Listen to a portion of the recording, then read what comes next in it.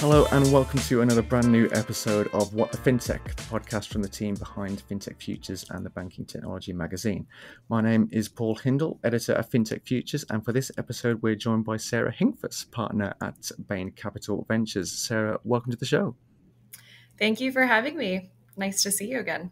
Excellent. Yeah, it's great to see you again as well. Just to get started, would you like to quickly give us an introduction to yourself and then a bit more about your role at Bain?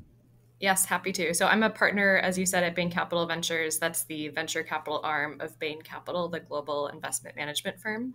So we've been around for 20 years as a separate fund within the Bain Capital umbrella. We're investing out of our most recent fund, which is a $1.9 billion vehicle that scans everywhere from pre-seed all the way through pre-IPO. I sit on the growth team, and that focuses on Series B plus opportunities. And we invest across fintech, of course, commerce tech, application software, and infrastructure and security. And then just in terms of quick background on myself, so I actually started my career in enterprise software. So working at a venture-backed company that sold into large consumer-facing firms, all big data and predictive analytics software. And so I was there for 6 years helping scale and build the company before we were acquired by MasterCard in 2015. And then I came up to California, went to business school at Stanford, and transitioned into investing, spending my first bit of time at Cowboy Ventures, an early stage firm in Silicon Valley founded by Aileen Lee, and then was able to spend 3 years at KKR, really learning how to be a growth investor before coming over to Bain Capital 3 years ago. Excellent. Yeah, well, again, it's great to have you on the show this week, Sarah. We'll be taking a look at the current state of play in the venture capital space amid what has been an eventful start to 2023 in the banking sector and a wider slowdown in investments and funding for fintechs as a result of the challenging macroeconomic conditions that have gripped the global economy over the last few years. We'll be diving into this topic over the course of the show, covering what the BC outlook for fintech in 2023 looks like at the moment, how Bain has looked to navigate the current climate and its strategy moving forward, as well as the current investment trends and areas to keep an eye on. All that's to come a bit later in the show, but as always, to get us started is our news and numbers segment. This is where our guest has gone out and found a news story featuring an interesting number to discuss. So, Sarah, what have you brought along for us today?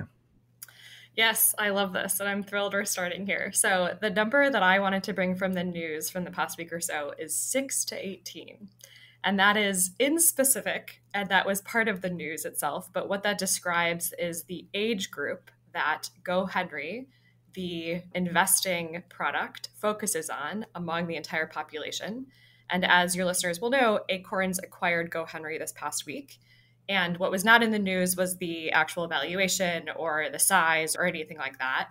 And I also should share, I don't have confidential information around this as well, but I think it's really interesting because it talks about the funding environment that I know we're going to be getting into.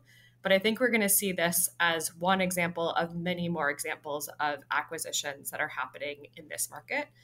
And so just thinking about what it means. So for Acorns, it's an opportunity to expand their market geographically. So obviously it's a US domiciled company and they have looked to expand geographically, and GoHenry being located in the UK is a way to actually have a location already there with a brand that's recognized as well. And second of all, it helps them capture an earlier market.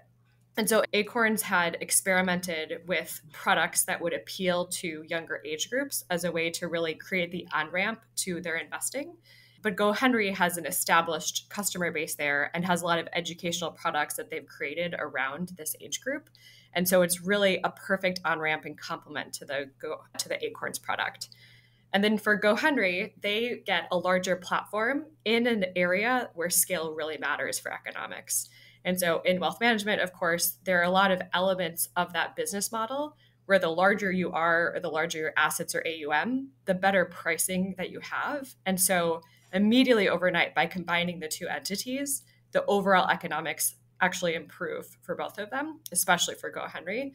And then second of all, it helps them address the graduation risk. And so with 6 to 18, of course, does not mean 6 to 19 or 6 to 20. And so as folks are graduating out of GoHenry, now they have a platform in Acorns that they can be a part of. And so I think this is really interesting, as I said, because I think we're going to see a lot more M&A in this market. And the two reasons for that, one is the funding environment has changed, as you talked about in the introduction as well. And so folks really have the decision between grow So raise capital on your own or be able to grow by preserving capital and getting to profitability, or to be acquired is another path to exit, or to go under, right? Like those are kind of your options. And I think in the low cost of capital environment, when there was a ton of funding, this be acquired option was not considered as much. Like it was less attractive or less sexy. And so I do think this is one of the many deals, again, that is bringing this back into the forefront as being a really attractive option because it makes strategic sense for both sides. And then the second reason I would say is because for the larger entities, so Acorns in this case, there is always a buy versus build decision that's happening inside of companies. And again, in this funding environment where it is harder to get that incremental equity dollar, or it's more expensive to get it, I should say, the conversation has shifted within companies that perhaps it's better to buy or to partner than it is to build internally because it requires so many internal resources and also it fractures the focus of the company.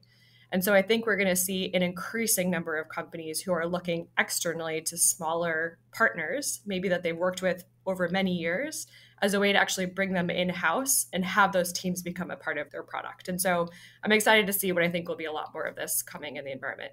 Yeah, no, definitely. It's quite interesting what you're saying there as well, with them having essentially the whole age range now, right? So you've got, as you mentioned, Go Henry covering the 6 to 18 range, but when you graduate from that into the Acorns full platform, I guess after that, you've basically got a full offering that covers the entire age range there. So that's a really interesting move.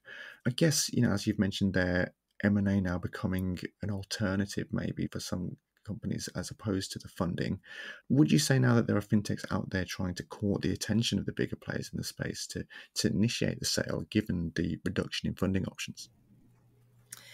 Yeah, I think it's always a delicate dance that has to be done in the market. And so the easiest way to do it is getting to know partners over time. And so having an authentic relationship where you've built trust and the product synergy and the team synergy is clear. Because I think it can be really scary for founders, just talking to friends and folks that I work with. It can be scary to imagine putting yourself up for sale, so to speak, because it is not a powerful position in the market. And so I think people are afraid of doing that because it could weaken their hand in any negotiation.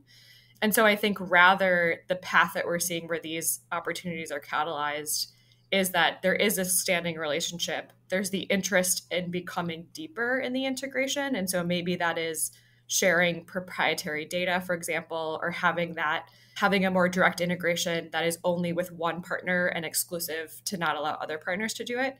And that product conversation becomes a catalyst to say, hey, actually, is there something more that we could do to actually bring ourselves together?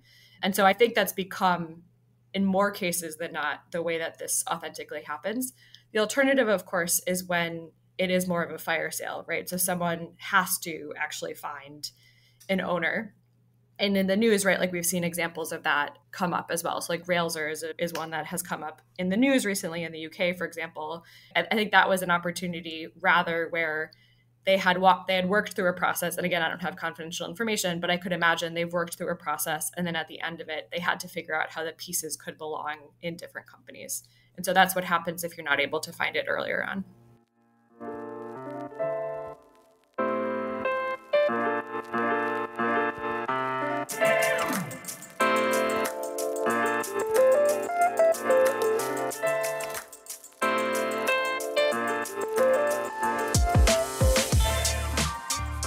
I'm going to move us into the kind of investment side of things now then. I'm going to start off with a few stats. So global fintech investment fell in 2022 to 164.1 billion from a record high of 238.9 billion in 2021. So that accounts for a drop of 31%.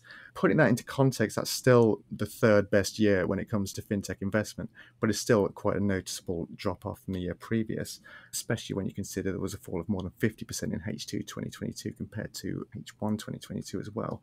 So I guess to start off then, as we move into 2023 now, what's the feeling in the VC kind of investment space right now? I mean, given the shape of the economy and the recent turmoil that we've had in the kind of banking sector, is sentiment still quite low, or is there some positivity at the moment? Yeah, great question. And when you were talking through the different numbers too over time, I think it's it represents how much the perspective, so on which years you look at or which months you look at, how much that perspective anchors how you feel. And so exactly to your point, if you look at just the last 2 years or the last 3 years, it looks like a momentous drop. But if you actually scan out and look over a longer period of history, then you can see that things were relatively constant but growing. There was a huge surge and now things have come back. But even in this coming back, they're still above where they were historically. So I really just love the way that you set that up. So to answer your question, we are seeing things heating up. I think 2022 was this period of reflection and really coming to terms with the world as being different than it was in 21. And so it was very tumultuous and very emotional. And coming into 23, we had more of that with the SVB crisis and Credit Suisse. And so it hasn't ended. But what I think it's laid bare is that people now realize or are coming to terms that this reality that we're in is the reality that we all need to be building businesses in. And so there's a recognition that the work still has to be done. If the best thing to do for a company is to raise capital, and the trade-off is growing more slowly or not building that new product or not hiring those engineers or whatever, and raising the round, that it's better to actually get out and have the conversations with trusted partners and test the market, so to speak, than it is to just stay hunkered down. And so we're definitely seeing many more raises that are actually coming out, and we're seeing people who are open to having a more diverse conversation around what valuation may be as well. I think it's also showing how complex the world is. And it was a simple world before if everyone should raise because there was so much capital out there and the cost of capital is really low. Like it's relatively simple. And the complexity of the world now that we're returning to is exactly what it was before. And so this question of how much runway do I have? Am I pre or post product market fit? What growth do I need to hit to get to my next valuation? Like all of those questions, they're highly specific to every company. And so it's a really important conversation to have with your board or with your set of advisors. And there is no one size fits all. But overall, we're seeing people starting to come out and things really heating up. Yeah, you mentioned obviously briefly the upheaval that we've had on the banking side of things with SVB and Credit Suisse. How has that impacted Bain and your strategy at all? And if so, how have you looked to navigate that? Yeah, totally. So most immediately, of course, the question for SVB was on access to capital. And so we, along with many other venture firms, were in a position where we were able to, over the course of that weekend, put together packages for our companies who needed access to capital. And so obviously things resolved themselves and none of that ended up having to go through. But I think our ability to act quickly and show that we were partners that our companies could rely on really matters. And so it was a really scary time, a time that no one wanted, but also a time to build trust. And I think sometimes those two things come hand in hand, that when there is uncertainty around you, the people that you can rely on really matter. And so just as like an emotional moment, I think it's one that we're not going to forget for a long time. In terms of how we build from here, so one very practical implication was thinking through treasury management. And so as it had been, because of the rising interest rate environment, we were working with our portfolio companies on yield management. And so for the extra cash that you have available, where are you investing that cash in order to make sure you're maximizing your yield? And so I think already this conversation had come up for many companies. But the treasury management side of it is, of course, in what accounts are you holding that? And what is the security of those funds across those different accounts? And so the complexity of that additional piece, I think, is something that especially a lot of early stage companies weren't thinking through before this, because I mean, they're trying to find product market fit. They're hiring a bunch of people. There's like so much happening. And so it just wasn't on the top of the list. But what I think this did is really push it to the top of the list. And so it's a space that we're just making it really easy for our portfolio companies by putting together, a checklist of best practices around what we recommend and helping people open those accounts when appropriate, et cetera. I think the other thing that's interesting, and we're still seeing this play out in the market, is the debt side of things. And so Silicon Valley Bank had many different ways that they supported the ecosystem. One of them, obviously, is being, as we were talking about, a place where deposit accounts were held. And so that's why there was such an impact, obviously, when folks didn't have access to their funds. But the other side was actually on the debt. And so debt comes in a few different forms. It could be lines of credit that lending companies have available in order to enable their entire business model to run. And Silicon Valley Bank was known for being more flexible on those terms, especially for startups who were just getting started, but maybe that CEO had a long-term relationship with SVB, so SVB could underwrite that company in a way that a lot of other banks weren't able to. And so that enabled these companies to get started in the market. And now there's the question of, especially for these smaller lines of credit, who's going to step into those opportunities. And then on the venture debt side, there was a lot more openness by SVB to underwriting earlier stage companies or companies that were further from revenue or had less clarity around revenue. And that source of capital was a catalyst in the market to complement the equity capital. And so just speaking to friends who are at larger credit organizations, a lot of these funds have minimum check sizes that they just can't invest a $10 million venture debt or $15 million venture debt. Like that size or scale doesn't make sense because of the way that their funds are constructed.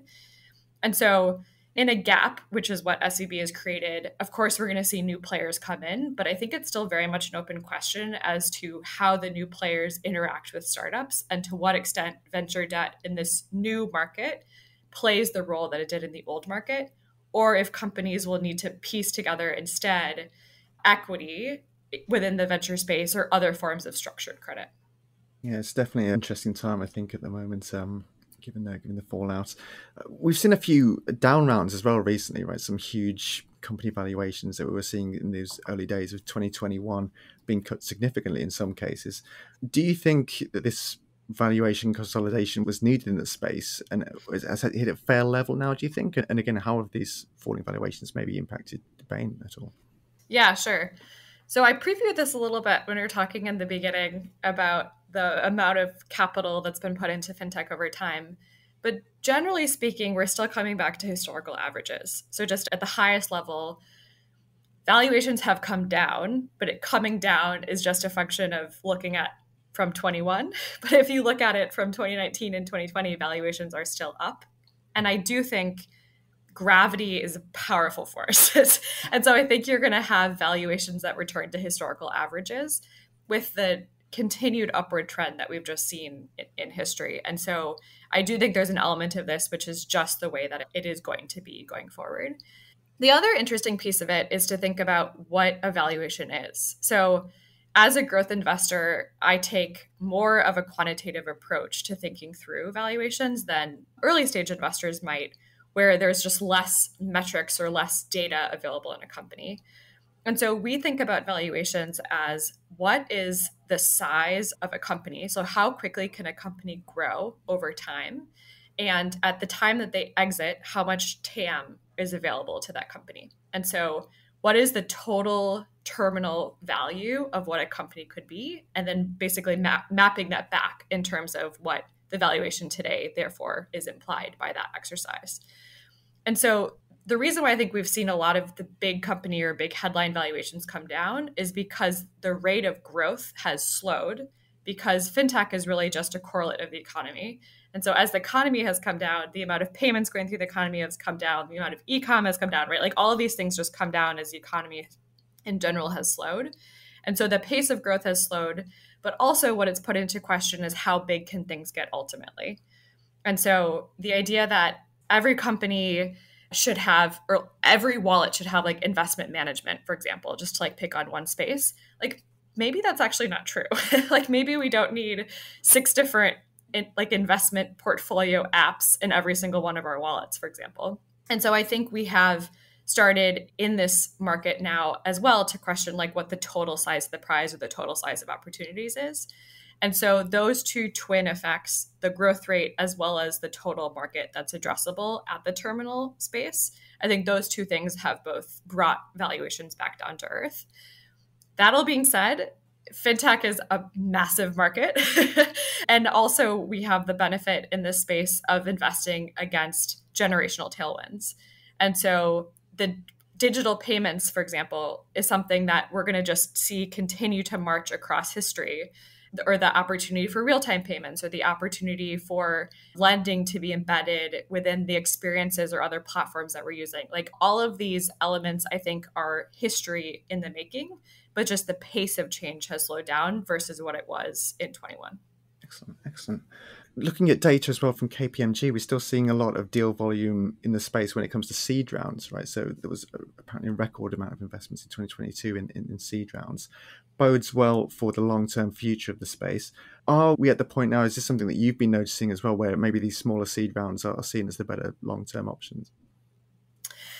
Yeah, it's so interesting. And so, as I said in my introduction, we at BCV have the opportunity of looking across stages. And so I love that you asked this. And so I would say the earliest stages have continued to be active persistently. And in some ways, it's been even more exciting. And the reason for that is I think in a down market, there's a rallying cry for it's a time for builders. And when the market traded down, you had a lot of budding founders, right? So, like, these are the top engineers or top product managers at large financial services or fintech companies who always had this like glimmer of a company that they wanted to build, like in their eye. There was no reason for them to like jump off and take that risk. And then when the market traded down and a lot of equity or stock options like traded down, I think it made the value of being at some of these larger companies less attractive. And it really, there was this feeling in the water that the time is now to like jump off and do it. And so there were a lot of folks who left the publicly traded fintech and financial services companies, as well as those who were in some of the larger private, like pre-IPO fintech companies as well. And so we saw this incredible amount of talent actually coming into the early stage ecosystem with ideas that had been in development for a while, but this now felt like the moment where the opportunity cost was lower to actually take that jump and build. And so I do think on the earliest stages, it's been like really exciting. In addition to that, there's the acknowledgement that it is harder to raise funding today. And so as you think about the different factors that make it harder to scale and grow, one obviously is competition as well. And so the more companies there are in a space, the harder it is for each and every single one of them to get their message out, talk about their differentiation, like build that over time in the product. And so with it being harder to raise money, I think we are seeing less competition. And so those companies that are able to get in and scale are in a market sense, like much better positioned as well. And so all of these things are contributing to a lot of excitement on the early stage. That doesn't mean, however, that the growth, like the growth market's totally dead. I do think we saw, and the numbers show this, very little activity happening for the last year, let's say. And I think that was really a function of so many companies raised enough capital that they didn't have to come back out, or there were insider bridge rounds that happened, for example. And so that was able to bring the companies a little bit further to really reorganize their internal financing or their product strategy in order to then tell the story to come back out to the market. And so we are seeing that come back out now. And I think the companies that are best positioned are those that are still in a growthful moment, like they're on the offensive, not on the defensive. And they're in particular retaining their best talent because they're building to a higher purpose or like a bigger vision of what that company can be. So, I mean, given where we are in the year right now, we're coming into the middle of April, what funding trends then are you seeing at the moment? Maybe in terms of looking at fintech specifically, which areas are seeing some of the biggest levels of interest and investment? Yeah, it's pretty disparate, I would say. And the reason for that is, in general, what we've seen in this market is that there is a return to what people know. And so this is less of a comment around BCV, although I think we fit into this, and more of just from speaking to friends who are investors across the landscape. I think teams are really, if there was a fund that had always done early stage and then had dabbled in growth, for example, people have come back from growth and focused on early stage. And then I think we've also seen that across spaces as well. And one of the critiques of what we saw happen in fintech over the last 3 years is that because the market was so hot, the economy was so hot, And as I said, fintech is a correlate of the economy. And so that meant fintech was growing really well. We had a lot of tourist investors, so to speak, who were not dedicated scholars of fintech come into fintech without truly understanding the business models and putting a lot of capital in companies. And so what that did is really raise valuations. But a lot of that has been laid bare because the GMV, for example, of a company or the gross revenue is not the same as the net revenue or the gross margin or the contribution profit. And so understanding how the P&L of a fintech company actually is combined and how a company actually makes money is really important. And so there is an opportunity now for the fintech investors, so people who are dedicated to the craft of this space and love this space and are working with the founders who are fintech experts themselves, to really look where other people aren't looking. And so one example of that is balance sheet companies, and so lending companies and insurance companies that have not just equity capital requirements, but also the balance sheet or the cost of capital on that side as well. So the opportunity for companies on that space that have been really squeezed by this market, there are amazing companies still created, and there's far fewer people looking there. And so I think there's a lot of opportunity. And then just to name 3 areas where we're focused in particular, I would share the office of the CFO. So in this market, the CFO has become that much more critical, sitting around the table and helping the team from a cash flow forecasting perspective, as I was talking about, from yield management or the treasury management. And then also we're hearing from our companies and from talking to others in the space, just the pace of reforecasting has become significantly higher because of the needs to be really flexible and dynamic in this market. And so the CFO has really risen, so to speak, in terms of the importance of the controls that they have in the business and the way they're strategically supporting the CEO and the other members of the management team. And that's really shined a light on how insufficient a lot of the software products are that the CFO is using. So that's a space that we're spending a lot of time. A second one I'd offer is vertical SaaS as well. And so if you think about the parts of the economy that are most impacted or less impacted by what's happening on the macro, you'll see that there's a lot of it in the US, there's a lot of like Main Street America, we say, that is less impacted by what's happening. And so the companies that are serving these small businesses are often vertical SaaS platforms. And the reason why this is relevant for fintech is because they often have the opportunity to embed other forms of financial services directly within those platforms. And so we're really looking at that side of the economy as well, not ignoring the huge opportunity and the revolution that's happening there, even if it hasn't always been on the headlines, so to speak, of where people have been looking. And then the third place I'd offer is wealth management as well. And so similar to the CFO conversation that I had, wealth management, when everything's going really well, you don't really care what that relationship is that you have with your wealth manager or how well your stock trading app is helping you understand performance or helping you maximize tax loss harvesting, for example. But when things aren't going well, there's a lot more anxiety that you have and desire for transparency and information, and you really want a credible partner to help you navigate through it. And so we're seeing the interest that people have in getting this right increase. And so it's a huge opportunity for technology to really step into that void.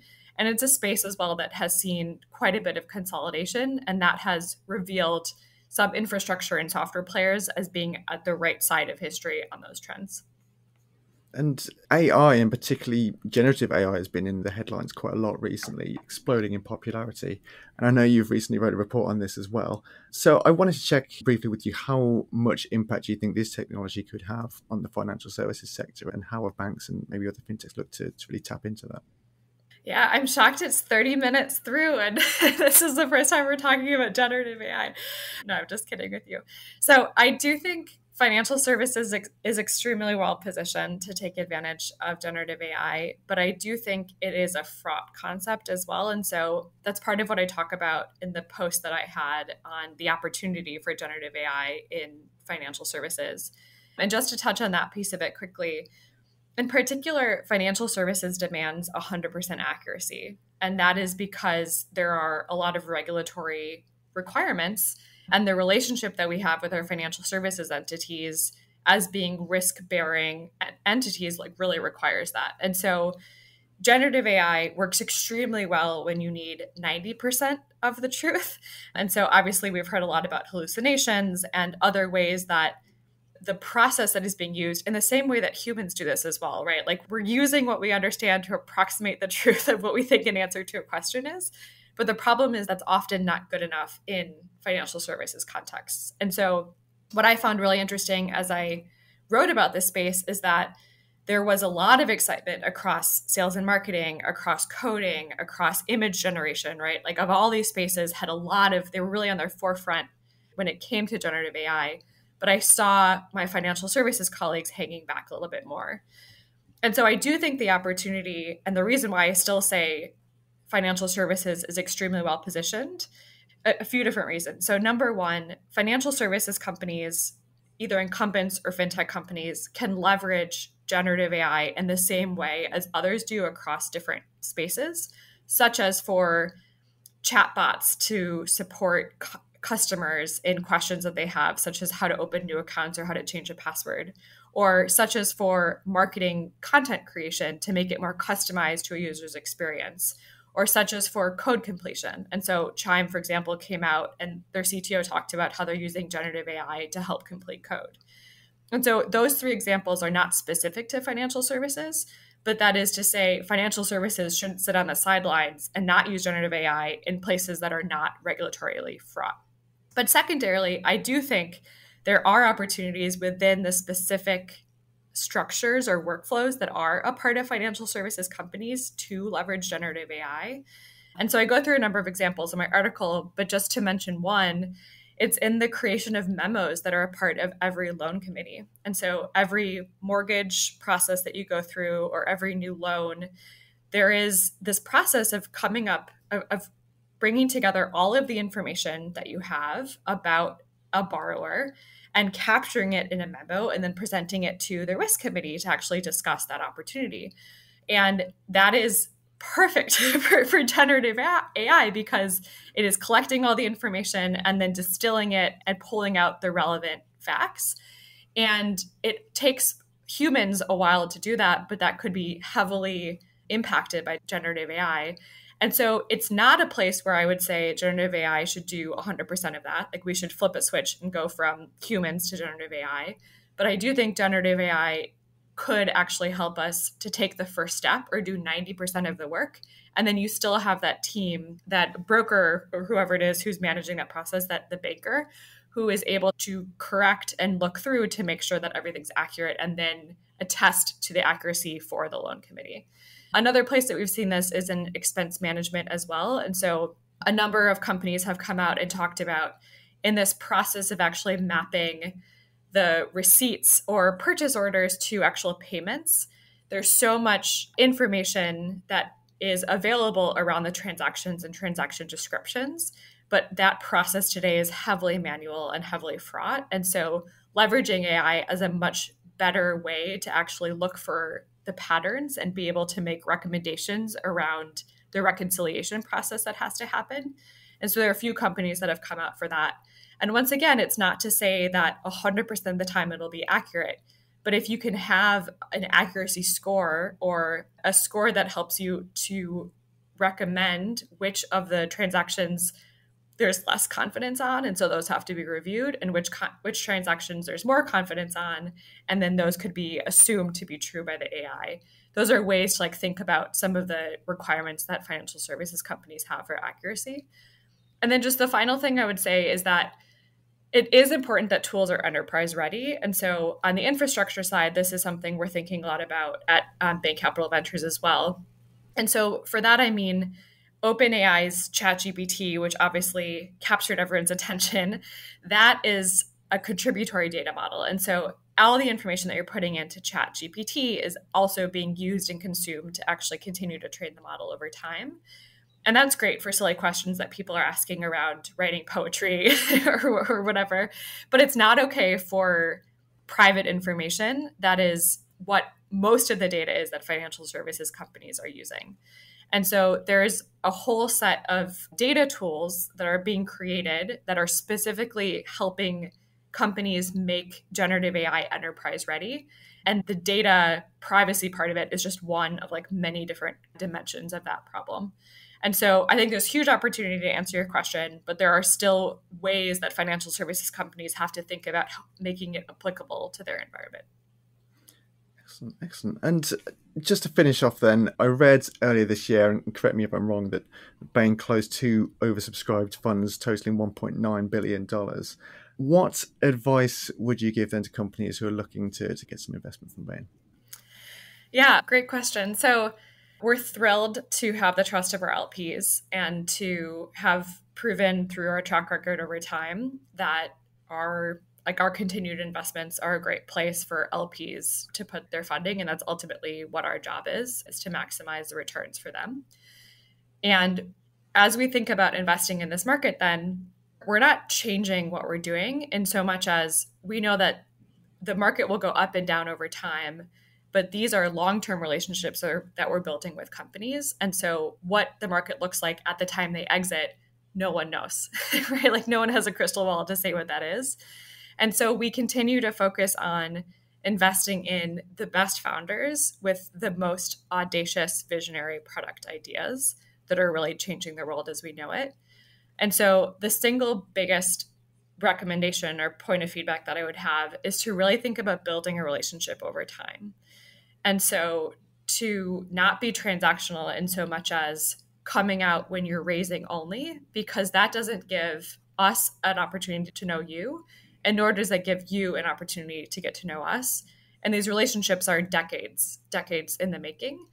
And so I love the opportunity to sit down and talk about a space and share perspectives on what we've seen in the market, on what's working or what's not working, on pressure testing the theories or hypotheses that a founder has in terms of what the next stage of their product development looks like or what the next stage of their go-to-market strategy looks like. And so I would invite these conversations that perhaps seem less directed, but I think are exactly the ways that you build that trust and credibility over time.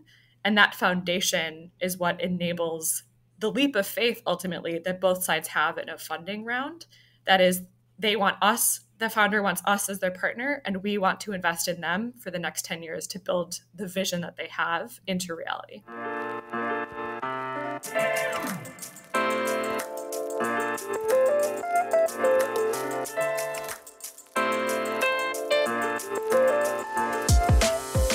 Thanks so much for all the great insights, Sarah. To close out the podcast, we always finish with our now infamous Fintech Jail. So this is where we ask for an industry term, buzzword or trend that you've heard enough of and you want to cast away. Which buzzword would you like to hand a sentence to then this week? Yeah, so my buzzword for this is a little spicy.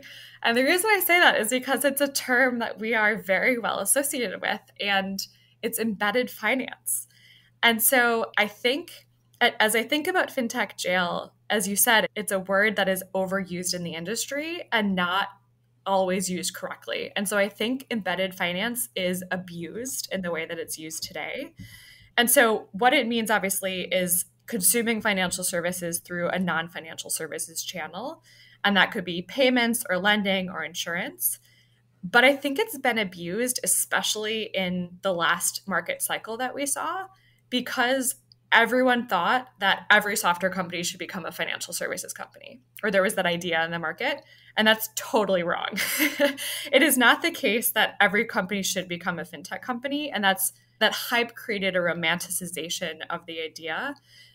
The reality is there's a great deal of complexity and a great deal of cost that comes along with the decision to actually manufacture financial services within the context of software. And it's not appropriate for all companies. And so what I think instead that we're seeing a return to now is that there are some companies that are well positioned to do so as a way to create more value for their customers, as a way to increase the lifetime value that they receive from their customers. And so all of those are good reasons to actually embed financial services. But as I said earlier in the podcast, not every wallet should have an investing app. And so I think we're seeing a return to what this should be, which is not the abuse that the term has been over the past couple of years.